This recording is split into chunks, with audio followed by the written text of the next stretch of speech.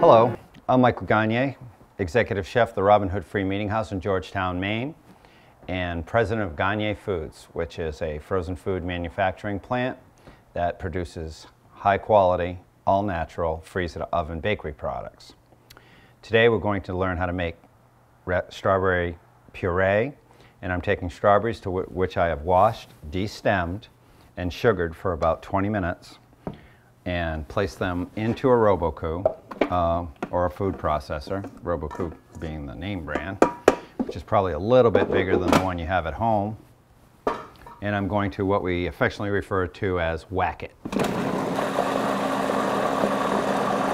The amount of time is the variable here, and what we're looking for is a very smooth paste to be used as a strawberry sauce.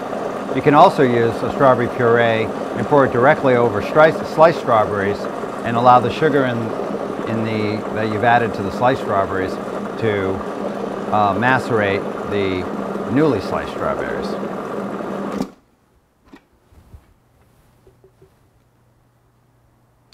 So now we're taking the well-pureed strawberry puree and putting it into a squeeze bottle. As I said before, there are tons of other uses for this. You can actually pour them over sliced strawberries and allow it to macerate a little bit. It makes a great strawberry shortcake. But you can also use the puree itself as a decoration. This squeeze bottle has a rather wide cut in the tip. With a finer tip, you can make a finer line. You may have to strain it to get the seeds out.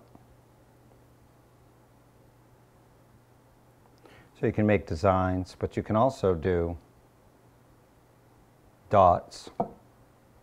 And if you have another sauce, you could place these dots in the other sauce, and then with the tip of a knife, make a circle in your sauces, which will end up making an attractive design.